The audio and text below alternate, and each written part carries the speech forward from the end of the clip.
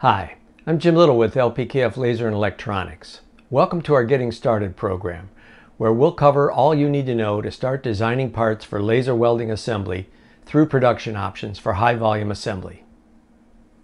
Working with Lpkf is easy because we're partnership based with clients who see this approach as a key success factor. As laser plastic welding experts, we know that working closely with you early in your program leads to better outcomes. We can head off problems early in the design phase before investments are made and validate designs before committing to full production. In this video, we'll cover the basics of laser plastic welding, including material selection, part design for manufacturability, risk management, prototyping, and the free resources and services available from Lpkf to get your project started with confidence. We'll look at high-volume manufacturing options that reduce assembly risks for automotive, consumer electronics, and medical device companies. Why use laser welding? Well, if you're like most, you're looking for higher quality, lower cost, and faster ways to assemble sensitive electronic and sensor packages. So let's get started.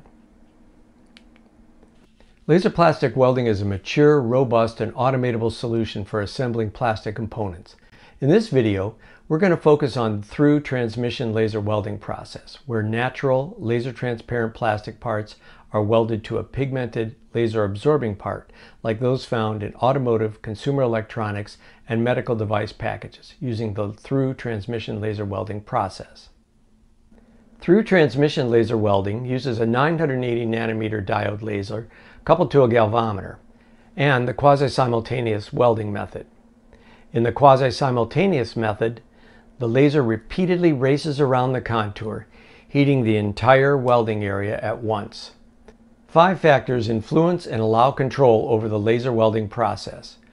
To achieve a successful weld, we need compatible materials, a transmissive upper part, an absorbing lower part, contact between the two parts, and the application of force. Most thermoplastics can be laser welded, including those with glass fill and additive packages like UV stabilizers or fire retardants that won't generally affect the welding process. There are 2 requirements for polymers to successfully weld. The first is chemical compatibility, and the second is similar melting points.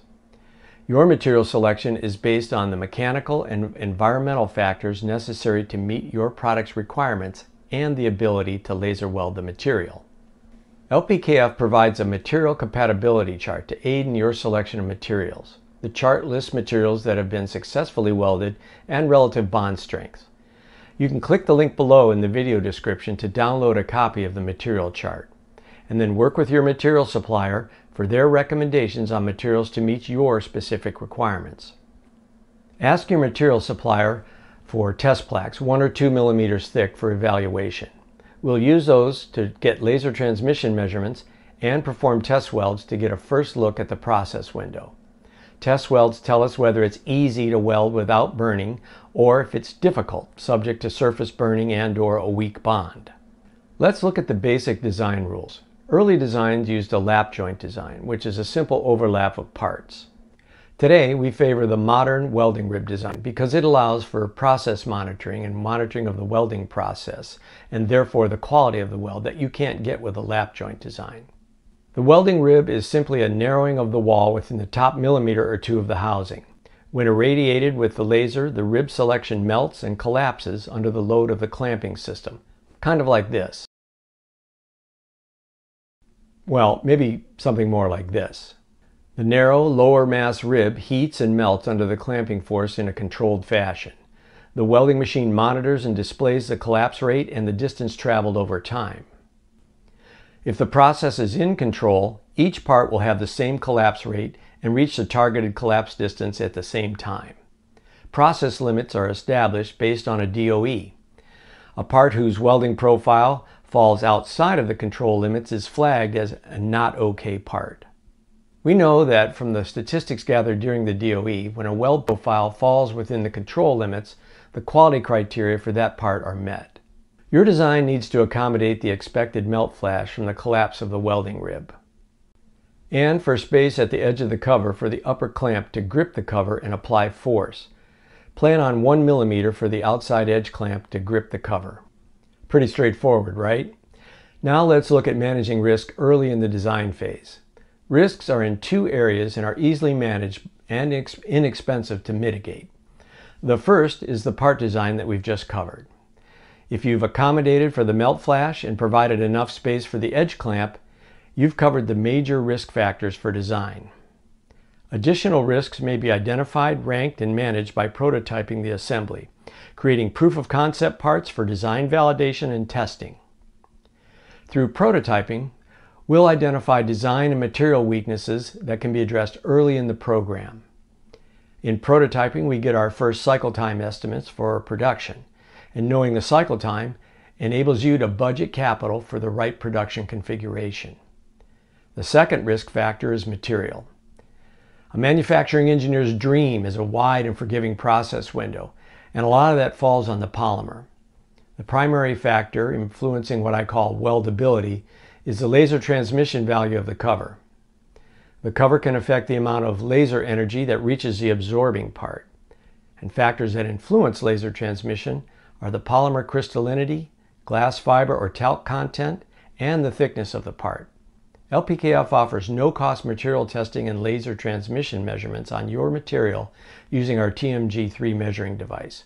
And we'll do test welds of the material plaques to help you make informed decisions about materials early in the development process. The TMG measures laser transmission values at 980 nanometers, the welding wavelength. By checking transmission values against our material database, we can gauge the operating window and spot potential material problems before molding prototype parts, saving time and money. Materials that transmit more than 28% of laser energy seldom have a problem welding and are easily welded, creating robust hermetic bonds. Materials that transmit less than 28% of laser energy are more susceptible to surface burning of the cover before the parts are completely welded. Parts in this range can be problematic, but welding parameters can usually be found to produce a good weld. If the material has good laser transmission values, the next step is to perform welding trials on the test plaques provided by your material supplier. LPKF provides TMG laser measurements and test welds at no cost. Test welds are a quick way to explore the range of welding parameters, to get a feel for how easy the material is to weld and identify any issues such as burning, incomplete mixing, and bond strength early in the process. We're rapidly moving along the development path. Material candidates selected? Check. TMG measurements completed? Check. Test welds done? Check.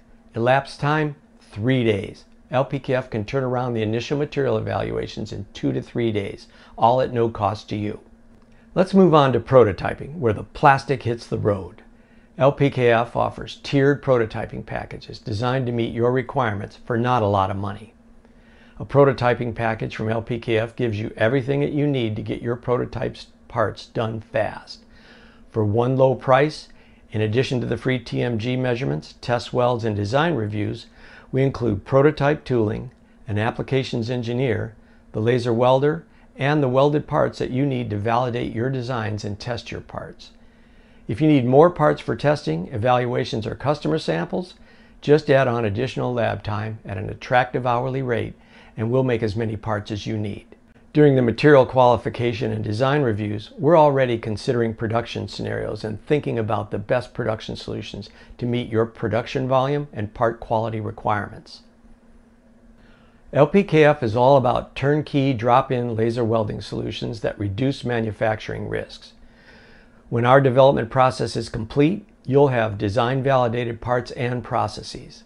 The production recipe is loaded in the machine and it's ready to start running production quality parts on startup. When you're ready to kick off production planning, LPKF has the right production option for your assembly strategy. Whether it's integrated solutions that are part of an automated workflow or standalone welders with a dial table for flexibility and high throughput.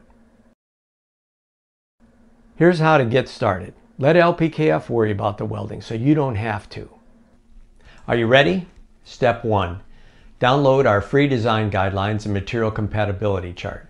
The download link is right below this video. Be sure to click it. Step 2. Call or email us to get free materials and design guidance. Step 3. Have your materials qualified for laser plastic welding by sending us a set of test plaques available from your material supplier, and we'll run transmission measurements and perform test welds at no cost to you. We'll send you back a lab report and your samples within 3 business days. Step 4. Design review. Send us your CAD in step file format and we'll review the design and provide you with a report on any areas that need attention to help you reduce risks and assure the best part quality.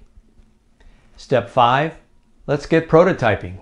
LPKF offers complete prototyping packages to meet your specific requirements. Prototype packages include design reviews, material qualification, prototype tooling, process development, and the welded parts you need to complete your initial testing, design validation, and customer samples. A Tier 1 package for small parts costs around $5,400 and can typically be completed in just 2 to 3 weeks. Now I've just outlined a low-risk, no-cost way for you to get your designs and materials checked, including a full report, in about 3 days, and a plan to get your prototype parts completed in 2 to 3 weeks. So what are you waiting for? Download your free design guidelines and material compatibility chart and get started. Thanks for watching. We look forward to working with you, and if you have any questions or need any additional information, please reach out to us. We're happy to help. Take care.